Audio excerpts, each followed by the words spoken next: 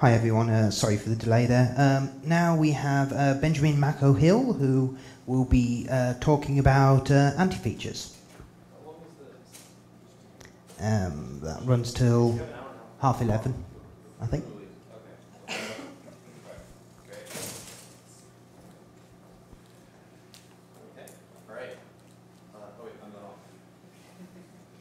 not on. Now I'm on. All right. Is it okay? The audio is good? All right. So, all right. Well, it's wonderful to be back at DebConf. I was at DebConf 2 and most, I think, of the DebConfs intervening, so it's always good to be back here. I'm not going to talk immediately about Debian, but I promise I will get there. I'm going to be talking a little more generally about issues in sort of the free software and open source communities, and in particular, I'm going to be talking about Antifeatures. So as way of a sort of brief introduction to me, because I think I've changed a lot since I've been involved in Debian. I'm by day a sociologist and a researcher into the dynamics of free software communities like Debian at MIT. I'm in an interdepartmental program where I'm the creator and the only member between the Sloan School of Management. I still wake up every day and wonder how I ended up in a business school, and some of the engineering programs as well. So I study how to use technology design to understand social dynamics in online collaborative communities like free software communities, and how to use that understanding of social dynamics to design technology better. By night, I'm sort of part of a group that's been called a rebel with rather too many causes.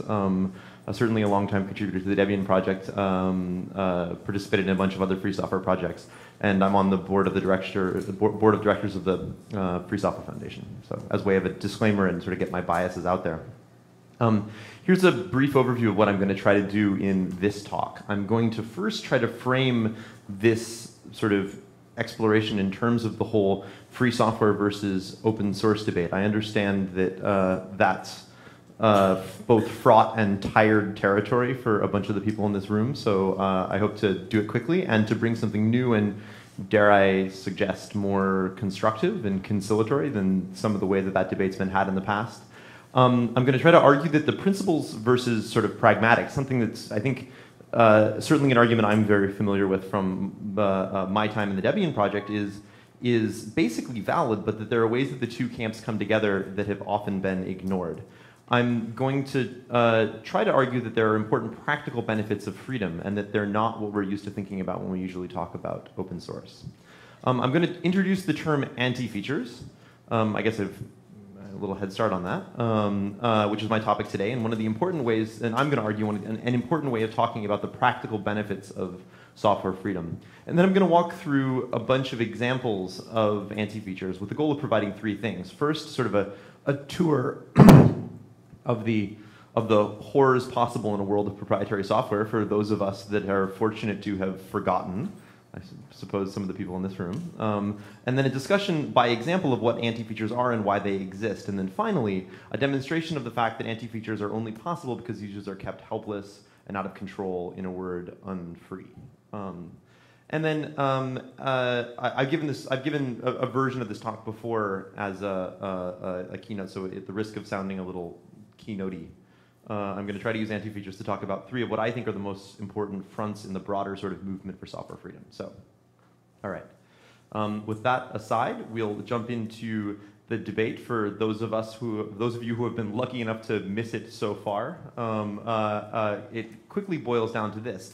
On the first hand, on the one hand, there's basically this side. This is the GNU head, the Richard Stallman, the Free Software Foundation, who have, for the most part, spent the last 20 years talking about freedom in the Debian Free Software Guideline sense. That is the freedom to use, study, modify, share, and collaborate on software. I don't need to teach you, if you're DDs, you've had this beaten into your head repeatedly already.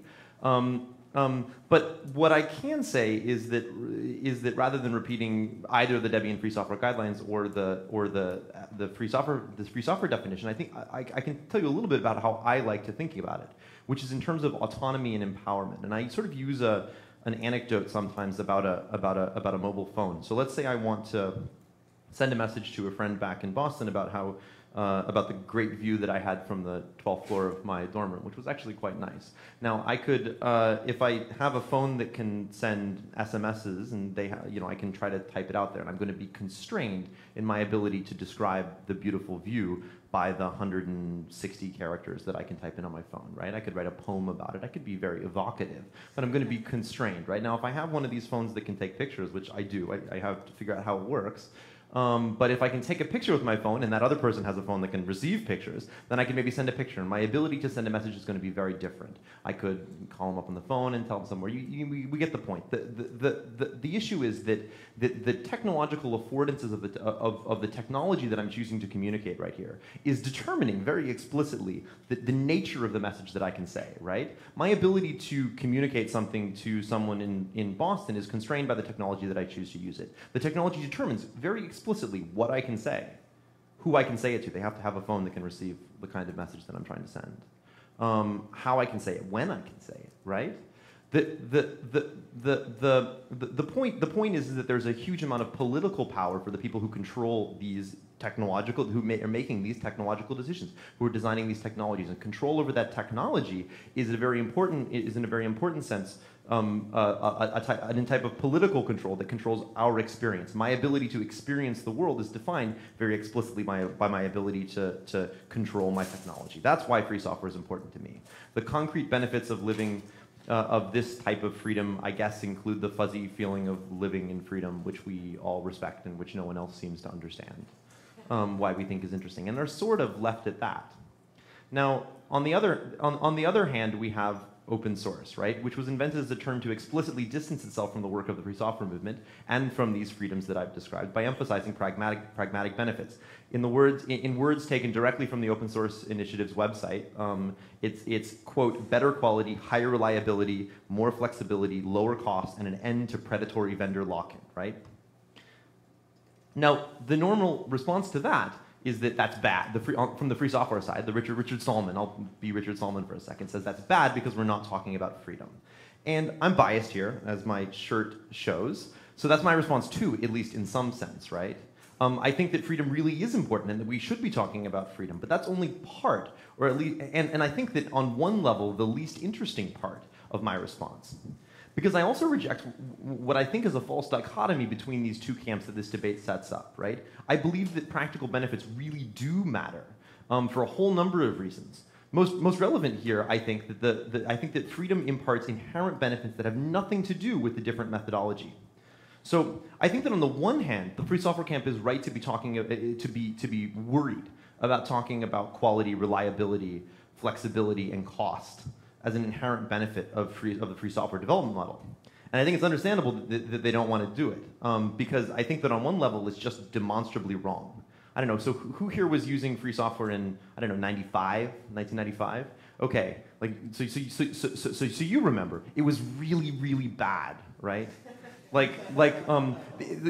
I mean, it was good in some ways, but it wasn't like, I mean, I vividly remember printing a list of the 3 CD-ROM drives that were supported by the Linux kernel, going to the store, buying one, having it be a new version of one of the 3 supported CD-ROM drives and not working, right? The inherent benefits weren't there. It crashed more often. It was unstable. I mean, all of these things worked out with time in some ways, right? But it certainly wasn't inherently better before it was built, or at least built completely. And it'll be done. It'll be done when it's done, right? That I think that there was an idea very connected to the .com boom that we could just throw our code online and people would start fixing our bugs.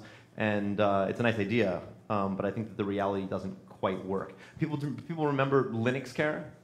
Linux Care was a poster child of the .com boom, right? Linux Care became a proprietary software company because they were able to make more money that way. They eventually went out of business, so they probably had other problems as well.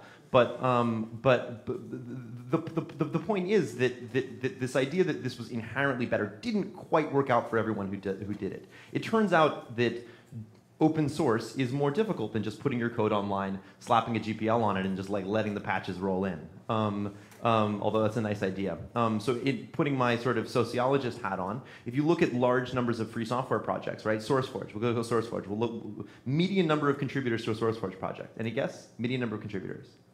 1. a single person, right? Median number of CVS commits, 0. 95th percentile in terms of contributors, 5. Right? The average free software project is one person doing nothing or very little by themselves. And even among the successful projects, the projects which have been downloaded thousands and thousands of times, right? Most of the time, and you know this because you've put stuff online and had nobody fix the bugs, right?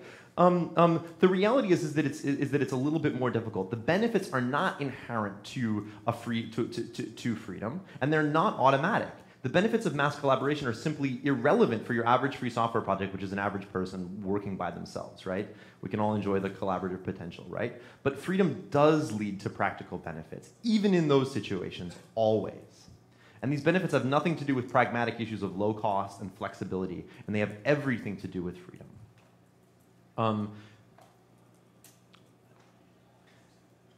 And that's where anti-features come in. I got there eventually.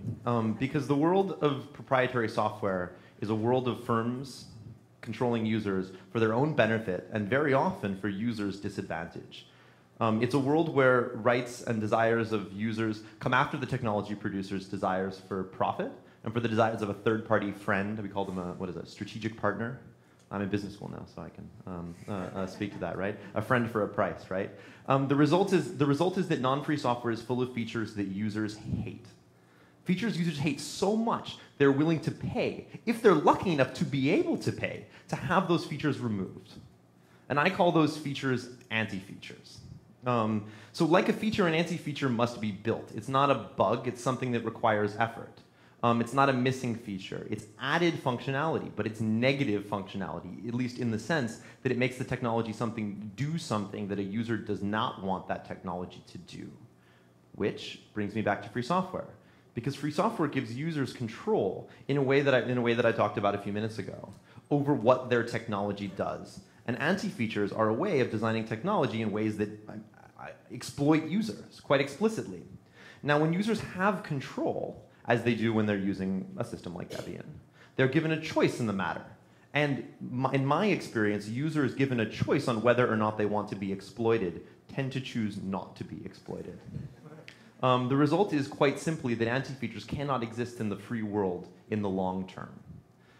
In a sense, defense against anti-features represents an inherent advantage, like actually inherent, of free software over competing proprietary technologies. And it stems directly from the freedom, not from the development methodology, not from the fact that you have lots of people showing up who probably aren't to work on your software. As such, it represents a sort of compromise or middle ground in this debate. In a sense, so now hopefully some of you are thinking, come on. Like, well, hopefully, I don't know. I mean, maybe you believe me already, right? Features users hate? What are you talking about? How common could this be, right? And I hope to show you that they are everywhere, and that they're an inextricable part of proprietary software business practice, and that they're a way that we can think about free software and proprietary software, and think about advocating for Debian and for free software more broadly. So. I think the best way to explain anti-features is to show you what I'm talking about through examples. And I've broken my examples down into 4 major types of anti-features based roughly on why they exist. The first is, let's see. So the first is sort of just the simplest to explain, so it's where I like to start. And it's understandable to anybody who sort of understands roughly how the mafia works. So people from New York or from Italy will understand me here, right? So selling protection, this is sort of selling protections from yourself, right? It's very dangerous here. Maybe you need some protection. Like, it's dangerous because you're going to break my window if you don't pay me off, right? So all right. So who here has, I mean, remember these things? Phone books, right? We used to use them to sit on them. Children would sit on them. So has anyone here ever paid the phone company to not list their phone number? Right? Yeah, like, I mean, I have, right? It usually happens in terms of offsetting costs for other people, right? The idea is that the phone company is going to print your phone number so that people can call you. I mean, it is more difficult for the phone company to print your number than to not print your number, right? On one level. So here's how it works, right? Firm A, in this case the phone company, has a product or service to sell to users. They're gonna give you a phone book, right? Put your name in the phone book. Firm B is willing to pay so let's say this is the telemarketer is willing to pay the phone company and says, hey, great, we're willing to pay you, $1 or 10 cents for each phone number. And this goes on in aggregate, and pretty soon they're willing to pay $50 there are companies willing to pay $50 for that person's phone number. So the phone company says, well, hey, so the user says, hey, I'd like to get my name out of the phone book. But of course, your name in the phone book is worth $50 to the phone company if they sell it to other people. So they say, great, you pay us $100, and then we won't sell your name to these other people, right? It's a simple racket, right? It's like we're going to get our $50 one way or another. We're either going to get it from you, or we're going to get it from the people who you don't want us to get it from. Which one do you want to do, right? Now, let's get a little back to technology. Do people remember Claria or Gator? So this is a great piece. Gator was a piece of software installed on 35 million computers, none of which were running Debian, all of which were running Windows. And what's kind of funny is that, it was one of the most widely installed pieces of software on Windows. And what's funny is that almost no one remembered installing it. In fact, maybe no one remembered installing it, because Claria was a piece of spyware. It was like, this is great. It's like for those of us fortunate to have forgotten the proprietary software world, it's like core wars. You'd have one piece of spyware, like finding another piece of spyware, trying to uninstall it or block it or make it think that it was working but not. It's really quite ugly, right? But what's interesting is that Claria and Gator was never directly downloaded and installed with anyone. What it was shipped with existing pieces of software. It was shipped with Kazaa. It was shipped with most famously and with a series of peer-to-peer clients. It was shipped with DivX, the sort of not quite DVD, but the video decoding software, and many other pieces of software on Windows. And it monitored users' web browsing habits, replaced ads so that you thought you were selling an ad from a website, but you were seeing an ad from somewhere else, and was sort of generally nasty. And this phenomenon, and what's interesting about this is that a number of these companies, including DivX, offered premium versions of their software. And DivX offered a premium version of the DivX software, which was small. The file was actually smaller because the only difference between the premium and the non-premium version was that the premium version didn't have the ads and didn't have the adware. They would not install software on your computer. Otherwise, it was exactly the same. This is an example from Sony. I understand you can't read this, so I'll read it. I'll read it for you. This is basically the same sort of mafia behavior related to crapware, except on an even larger scale. This is an option that Sony offered a year or two ago called Fresh Start. And there are two choices here. This is in the configurator, so you're buying your VIO online, and you can choose between no fresh start, subtract $49, which is kind of an interesting way of thinking about it, or fresh start, which is removal of specific VIO applications, trial software, and games. And I'll read this. It says, opt for a fresh start trademark on your VIO PC and your VIO PC will undergo a system optimization service where specific VIO applications, trial software, and games will be removed from your unit prior to shipment. Fresh Start safely scrubs your PC to free up valuable hard drive space and conserve memory and processing power while maximizing overall system performance right from the start, right? So basically, they would just not install all the crapware that they were getting paid. They were getting paid somewhere in the range of about $50 for each PC shipped, right? It's like really explicit. Sony's getting $50 to install a bunch of software that users don't like and want to install, and they're willing to basically take $50 from you in order to not install the software on your computer. And apparently it was completely necessary. The reviews of the computer that came out where they offered this said that the blue screen the first time the reviewer turned it on crashed and, quote, behaved as it was broken before the unwanted software was removed. And once they removed all the crapware, it was like, great. It worked just fine. Sony relented after getting a ton of negative publicity, although I guess that despite the fact that they've relented the negative, as I am evidence, the negative publicity has not quite stopped. So things are continuing in that sense. But I think that this is a good example. Can we imagine the situation in Debian? Of course not, right? How long would it take for someone to fork it? How long would it take? No time at all.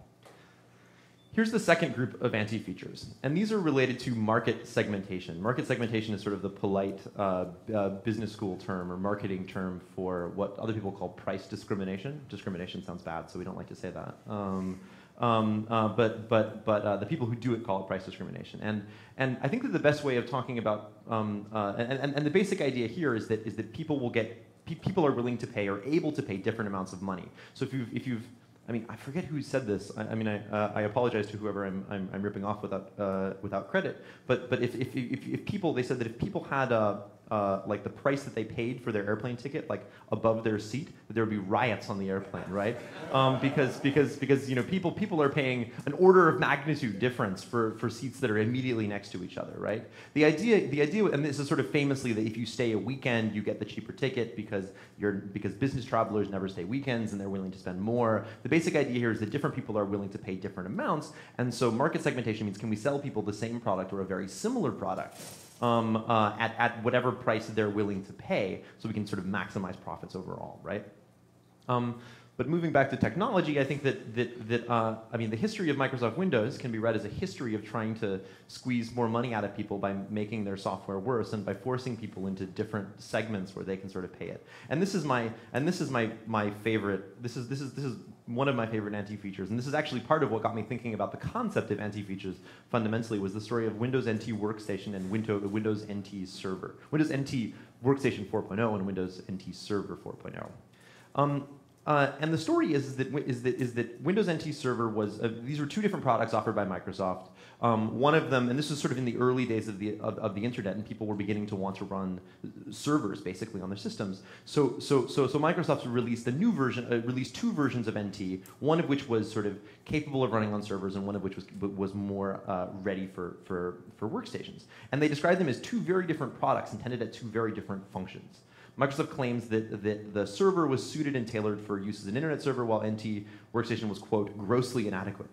And aiming to enforce or reflect this difference, the Workstation code and license agreement restricted users to no more than 10 concurrent TCP/IP internet connections. So NT Server could have as many as you want. So NT Workstation could only make 10 concurrent TCP/IP connections, right? Now, a journalist at O'Reilly and a number of people noticed that other than this difference, they really acted pretty similar. In fact, they were very, very similar. In fact, someone noticed that all of the files that were present in NT Workstation were also present in NT Server, and that they were the same size. And in fact, if you MD5 them, they actually had the same MD5 sums. In fact, they were extremely similar. They were exactly the same software. Eventually, someone realized that there was a single registry flag set by the installer, which would say, I'm a workstation. And if you were a workstation, it would invoke code present on both workstation and servers, which would arbitrarily limit the number of connections to 10 TCP connections. That systems would, that there was software that would start up, I forget, the IIS would start up as IIS on Windows NT Workstation, but on server, but would start up as a personal web server somewhere else. The software was identical. Someone at Microsoft, I mean, not just someone, a team at Microsoft, job was to build a set of features which would restrict people, and at enormous expense, right, to Microsoft, to limit people. You know, this is a great product, and it's quite, you know, to limit people in ways that clearly nobody wanted. Nobody said, you know, I really like NT Workstation Server, but the problem is, it just allows me to make too many concurrent TCP connections. I really want I really want one that's not. But Microsoft saw this as a way of minimizing their costs while sending as many people into the more expensive products as well. It was an $800 difference between the two products. And people were thrilled about this because as soon as people realized it was a single registry flag, you could flip one bit on your computer and you could have an $800 upgrade to your software. But Microsoft was less happy. But of course, that's all different now, right? I need to update this for Windows. I need to update this for Windows 7, right? What's interesting is that the biggest difference between most of these pieces of software, versions of Windows, are actually the amount of memory that you want to have access to on your computer. There's a group of people who basically build in arbitrary memory limits. So if you have more than 4 or 16 or 32 megabytes or gigabytes of physical memory in your machine, your system will, your version of Windows will just refuse to give you access. It will only allow programs to access the first, n gigs of memory. But there's a whole bunch of other applications as well. This is the reason that I have this up there instead of the Windows 7 is because of Windows Vista Starter, which should have been called Windows Vista Anti-Feature Edition, and it's, I think, a really fabulous example. Starter could only run, had a series of additional anti-features. It could only run 3 graphical applications at a given time. So 3 user applications with a graphical interface. It could only give you access to 250 gigabytes of disk space. It had an arbitrary limit of several gigabytes of memory, I think 2 gigabytes of memory. And all of these things were written in enormous code. Can you imagine being the engineer or the product manager whose job it is to manage a team of people who is going to develop the code to keep people from running more than 3 graphical applications? It's actually not trivial. I mean, imagine doing it, right? Like, you have to determine whether an application which is being launched is going to launch a graphical interface. If it is, or if it's just going to be in the taskbar or something like this. If it is going to launch a graphical application, you need to be able to sort of intervene, pop up a message for the user, explain to them that they've already run too many applications. And it's quite clear that no user ever asked for this. You know, this is a great piece of software. I need to be able to run less applications. It all gets very cluttered. You know, just help me out, right? The whole point of this was to counter work by 1 laptop per child, and by basically free software more generally, and sort of systems based on Linux kernels, and systems in some cases using Debian, which in addition to allowing users to run, you know, as many applications as they liked, were distributed at no cost. So the idea was they wanted to make a version of Windows that was cheap, like $20, maybe even less. And the idea was to make it so bad that anybody that could possibly afford a more expensive version of Windows would upgrade, right? That's market segmentation.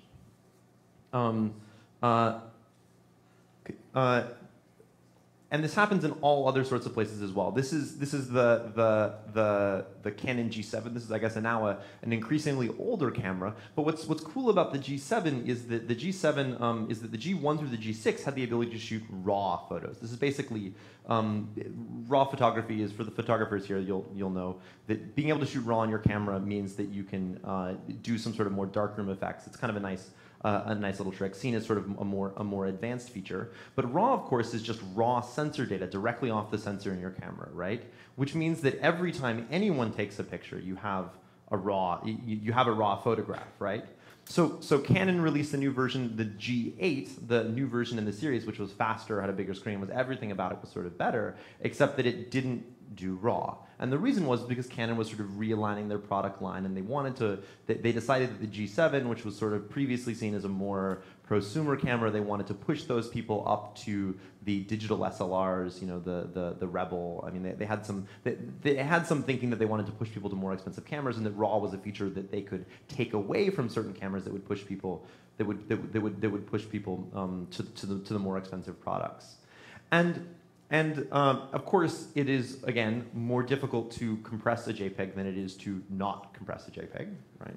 Clear to people in this room, not as clear to many of the people that were buying these cameras, but clear enough to some people, because I'm sorry, that's a little pixelated, because a number of people, quite annoyed by this, eventually went out there and found a way to write a piece of free software which would run in their cameras, and which would allow them, including the G8 initially, and which would allow them to take raw photography, among other things, right?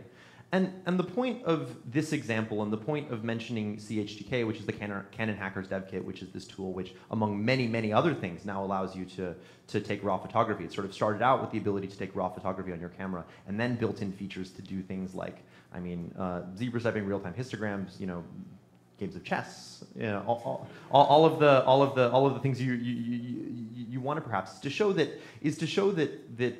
other side of anti-features, which is not only are these tempting and irresistible perhaps in the world of proprietary software, in a world of freedom they're not an option, and they're entirely unsustainable.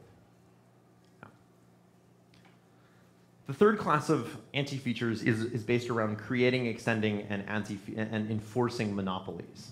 There's connections to all of these. And I think the best way is to jump in with an example, which is another camera example, which is related to I don't remember if people remember this, but Panasonic sent an upgrade to their digital cameras out there, a firmware upgrade. A number of people installed them on their cameras. And what notices is that when they installed it on some of their cameras, the cameras just stopped working, like altogether. The cameras wouldn't turn on. Because the firmware included the ability to lock out third-party batteries. It turns out that they would notice if a battery was built by a third party, and if the battery was built by a third party, they just wouldn't start the camera at all. Now we can vilify Panasonic here, and in fact I just did, But this practice is extremely widespread, and it's actually, there's even a name for it, and it's even an industry. It's called accessory control. This is, here's a quote from Ross Anderson's Security Engineering, which is a great book. It says, "It's common for the makers of game consoles to build in challenge response protocols to prevent software cartridges or other accessories from being used with their product unless a license fee is paid. This practice is spreading. According to one vendor of authentication chips, some printer companies have begun to embed authentication in printers to ensure that genuine toner cartridges are used. If a competitor's product is loaded instead, the printer will quietly downgrade from 1200 DPI to 300 DPI. In mobile phones, much of the profit is made on batteries, and authentication protocols can be used to spot competitors' products so they can be drained more quickly. The story here is that Panasonic just screwed up. They turned the camera off. Everyone else just turns the power-saving features off. Oh yeah, these third-party batteries made from commodity cells produced in the same place, right? They never work as well. Here's a press release from this is a press release from Atmel. So TI was very proud of their battery authentication chips, which cost about 1/30 to the cost of the device. That's 1/30 to the cost of each battery. Every time you buy a $10 battery, 1/3 of cost, this is in costs in thousands, right? Goes into an authentication chip, which is designed to make other third-party batteries work less well. Now this is the Atmel's new one. They've halved the price, so it's now just under $1 in quantity at cost. And this one is advertising the fact that they now have SHA-256 on this battery authentication chip because SHA-1 wasn't strong enough. This is an arms race. It's an arms race being fought between the third-party battery manufacturers and the vendors of our equipment, and the users are the casualties. We are the collateral damage, right? It's an attempt by manufacturers to eliminate user choice and control over their technology. It's trying to protect high margins that we all pay on the batteries themselves, and the software only and this only works when users are helpless, divided, and entirely dependent. This basic idea of sort of secured monopolies are what make it possible for users, for companies to use loss leaders and many subscription-based services that users cannot leave, right? Printer cartridges introduce a very complicated authentication system that's subject to, copyright cases in the US, over copyright, there are copyright arguments over the code which runs in the printer cartridges to keep other printer cartridges from working or working as well. No U.S. customer has demanded being barred from refilling their own printer cartridges or using one from a third party. And yet, we pay for it every time we buy a printer cartridge or a printer. We pay for the engineering effort, for the hundreds of people that are involved in this, right? Game systems work the same way. We sell a cheap game system and we make up the loss on games. When the Xbox came out, this was particularly evident, right? The original Xbox, after all, was just a bunch of, it was a bunch of PC components, right? It looked a lot more like my laptop than it did like anything else, really. And Microsoft invested an enormous amount of effort, hundreds of engineers whose job it was to make the Xbox do less than its hardware could. Their job was to make the Xbox less of a computer than it actually was, or less of a general purpose computer than it actually was. Namely, it was only supposed to play games licensed by Microsoft. And in particular, the Xbox was not supposed to run Debian, or at least not supposed to run GNU Linux more broadly. And its inability to run GNU Linux was highly engineered and expensive. TiVoization, right? This idea of locking down the device so that we can use GPL software, or free software on the device, but then have basically encryption, which keeps users from being able to change the software on their device, isn't free. It's the cost of the subscriptions, and we pay for it, and we cannot turn it off, right? And it's a good example of how a focus on licensing, I think, misses some of the most important issues of autonomy and control, because access to the source code, or the code under a free license, doesn't mean that we actually have any more control over our devices. Now, I've got one more class of anti-features, which is sort of based around protecting copyrights, and I put that in scare quotes because I think it is scary. And it's also, of course, it's a subset, of course, of a type of protecting. It's protecting a particular type of monopoly, but it's so widespread that I think it warrants being singled out. And it's worth pointing out that copyright protection systems have been demanded by essentially no users and forced on almost all, except the people sitting in this room. Who remembers this? Oh, a couple people, right? So it's a little hard to read, and that's because it's designed to be hard to read. That's the entire point. This is part of the manual for SimCity. And this is basically every time the game would start up, it would ask you to, what's the population, or what are the next to this city, or what are these little dots, and you'd have to sort of point them out here. And the idea, and it was made with basically dark red on slightly less dark red paper, because it was designed to be impossible to photocopy. It was basically just a copy protection thing, right? If you remember this, turn to page N in the manual and return the word X. There's a whole bunch of examples. I've got some stuff on a website on these, right? The idea here is, these things aren't cheap to make. Someone had to think about them. Someone had to go through and build these things, and then someone had to build the functionality into each game, which would make the game not start unless someone had implemented this. I don't know if people here must have had the misfortune of meeting a dongle. Right? Yeah. There's no dongle fan club, I like to say, right? These are physical things that you plug into your computer, which a piece of software will not start unless this physical object with some sort of crypto on it is present in the computer, right? And people are paying to engineer and build these things, right? They're often very significant portions of the cost of our technology, right? And what they're doing is they're fighting an important reality that we and very few people outside of this room have embraced, which is the reality that we all have copying machines on our desks. Great, wonderful, general-purpose copying machines. Better than any produced ever before. Or on our laps, I suppose. And it's depressing, but one of the greatest engineering problems of the 21st century has been making these perfect copying machines less good at copying things. My colleague at the Electronic Frontier Foundation estimates that there are several tens of thousands of people who are employed in the sort of broader copy protection industry, building systems that quite clearly no user has ever asked for. Now I could give an entire talk about anti-features and DVDs, and there's a sense in which I don't really know how to start. I could talk about region coding, I could talk about encryption, I could talk about watermarking, all anti-features, none of which have a fan club like dongles. But there's one that I just want to single out right here because it annoys me so much, which is that unskippable track at the beginning of every DVD, right? How many thousands of days, how many years, hundreds of years of human life have been wasted by people watching that unskippable track at the beginning of the DVD and pressing forward and having their DVD player not respond?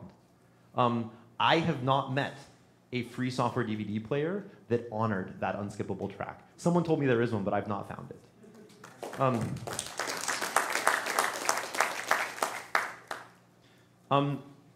But there is hope.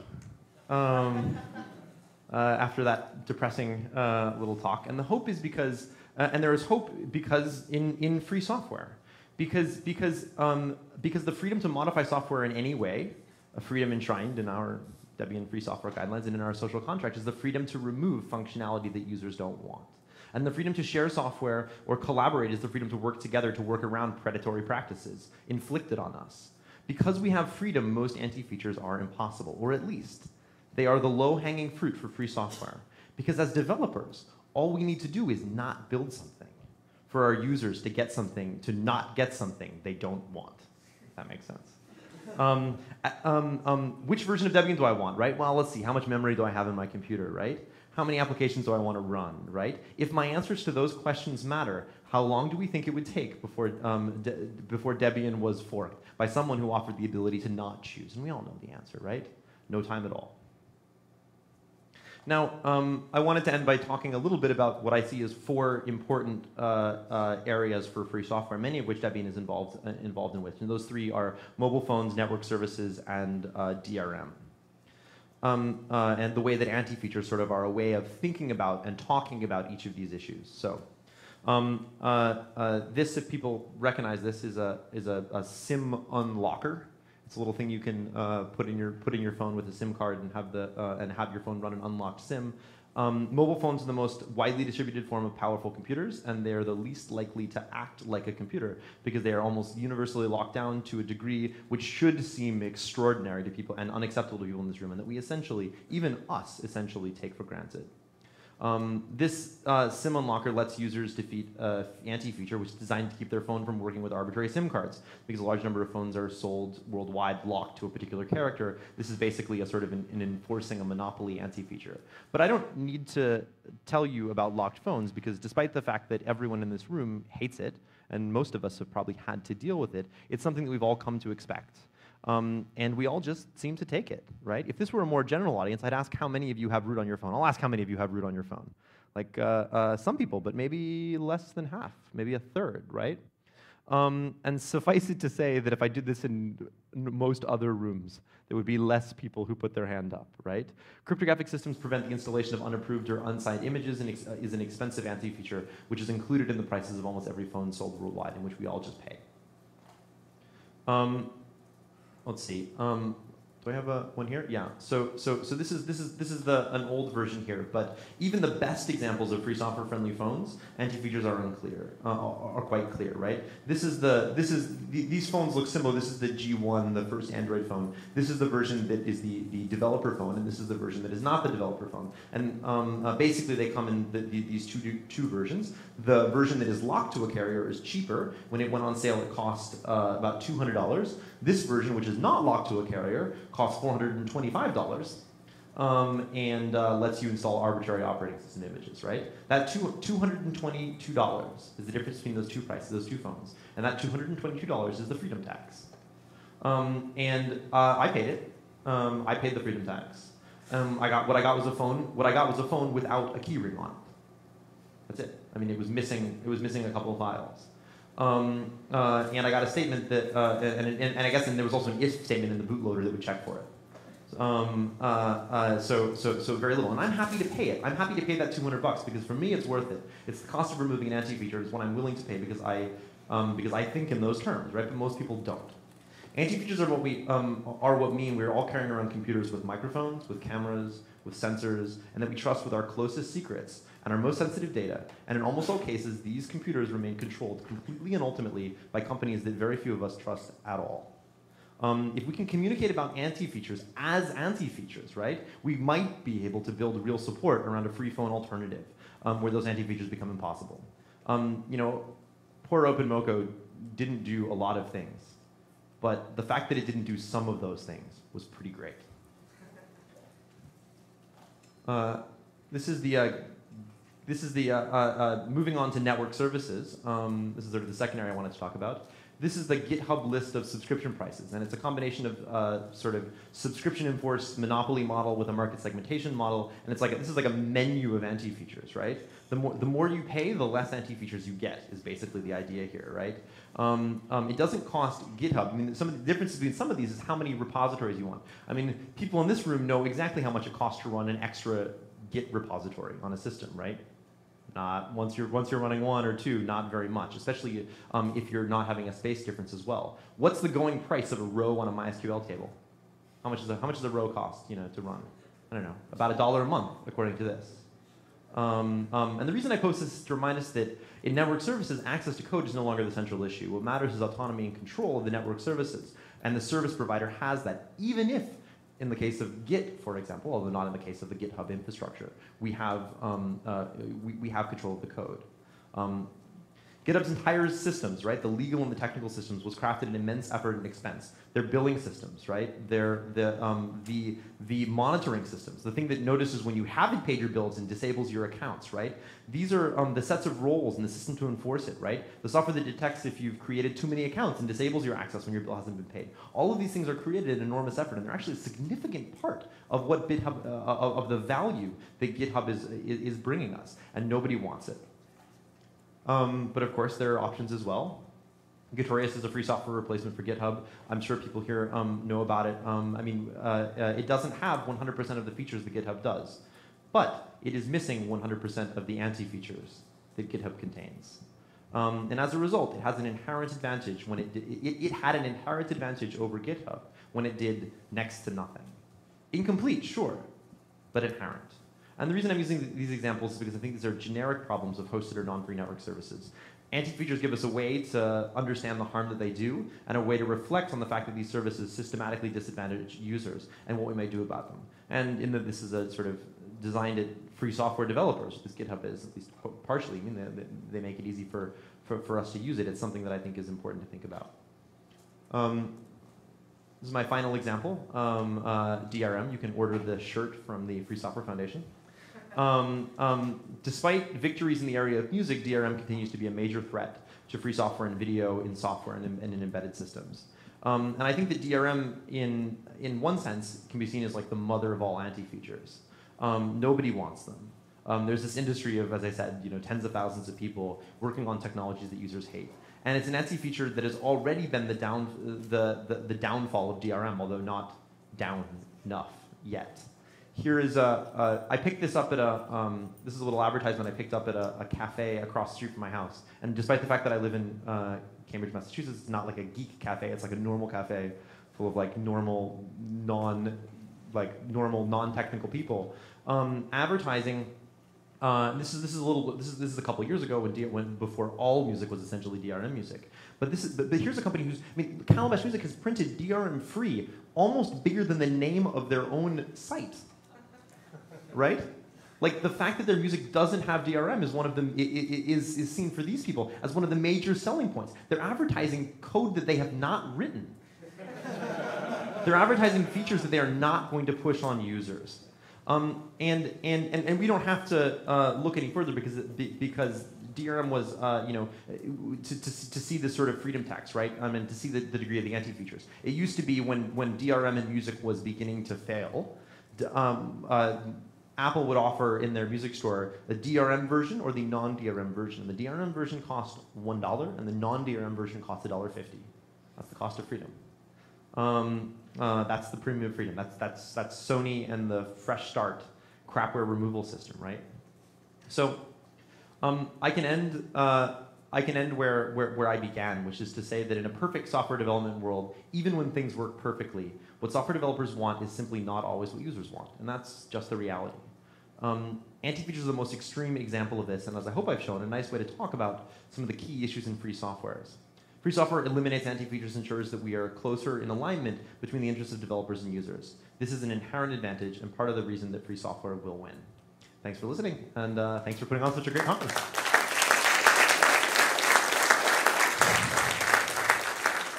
Yeah, sure, any questions, yeah.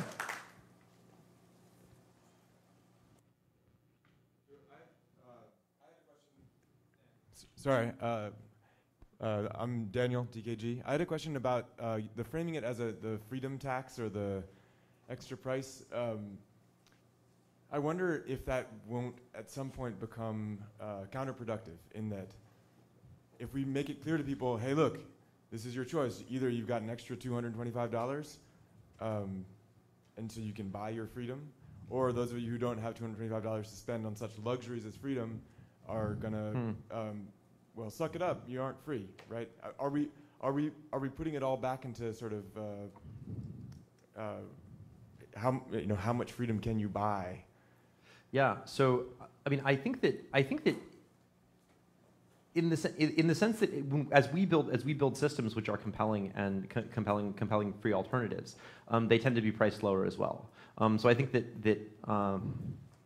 We've already seen in lots and lots of places people making decisions to move to free systems because the free systems do everything that they want, maybe more, and are also cheaper.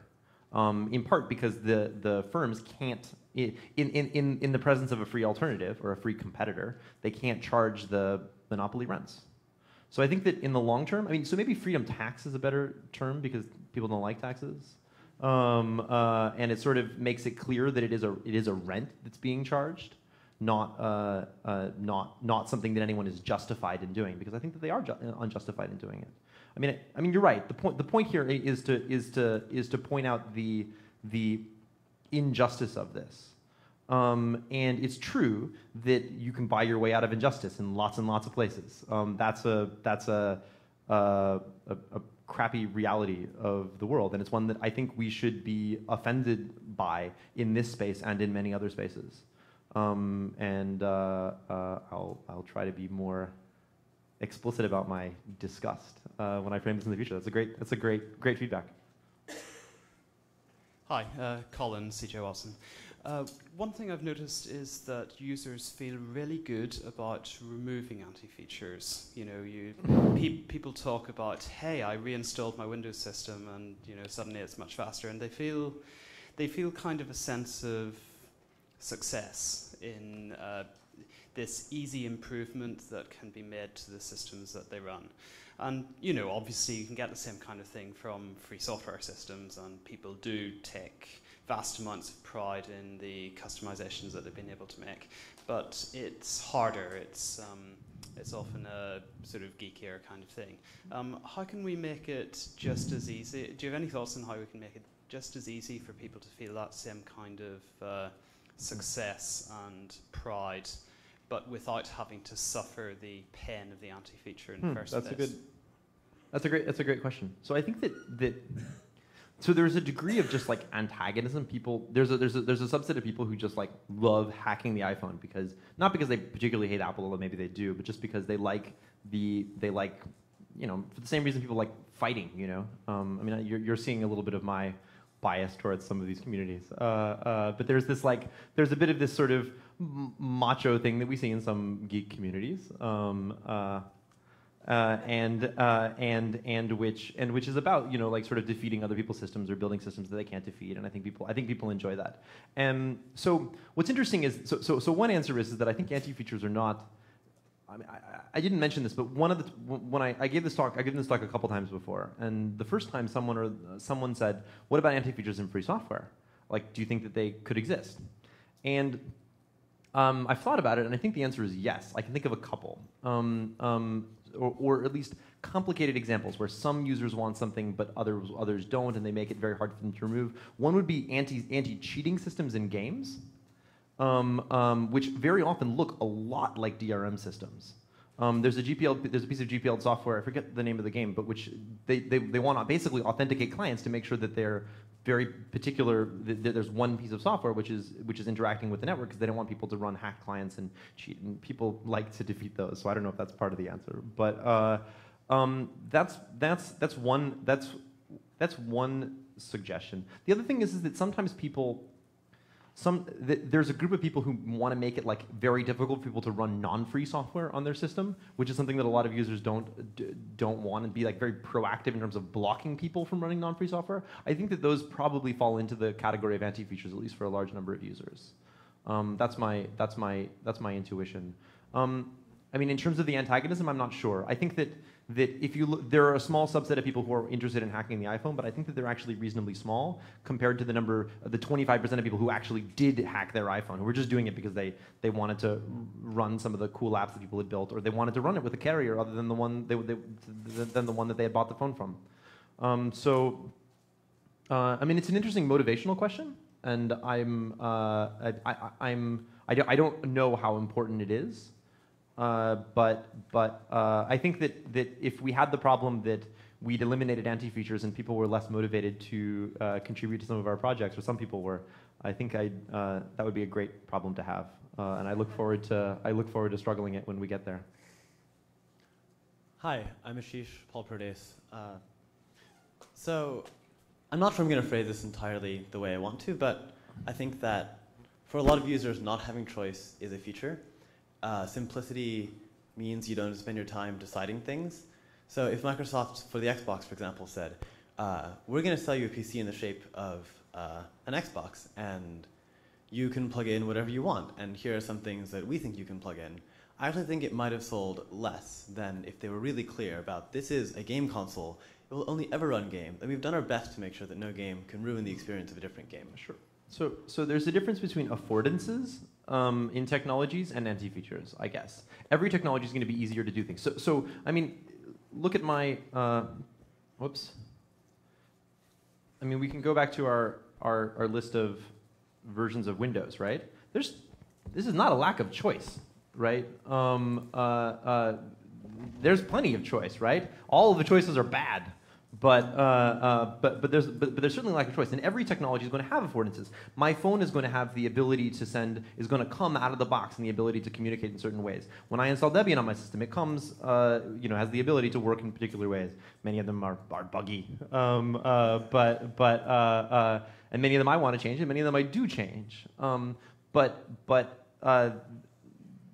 Most software I don't modify, and most stuff I use basically with the affordances that it has. So I think that's setting up a little bit of a false tension. All software is going to have affordances, and it's going to work in particular ways. And there's a difference between saying, maybe people even want the DRM system to keep software from attacking themselves, from people writing viruses and getting on your computer. One nice thing about a very comprehensive DRM system is that viruses would presumably be less common, although whether or not that's true, I don't know. But let's say we believe the hype. In that case, why not install a button on the side of my computer which says, or even a jumper inside my computer, that if I want to, I can flip it? That's a feature. And in some sense, the ability to turn that off renders that anti-feature less important. It's an interesting model. So, all right. Well, thank you, everyone. I think the time's up. So, Thank you very much, Imran.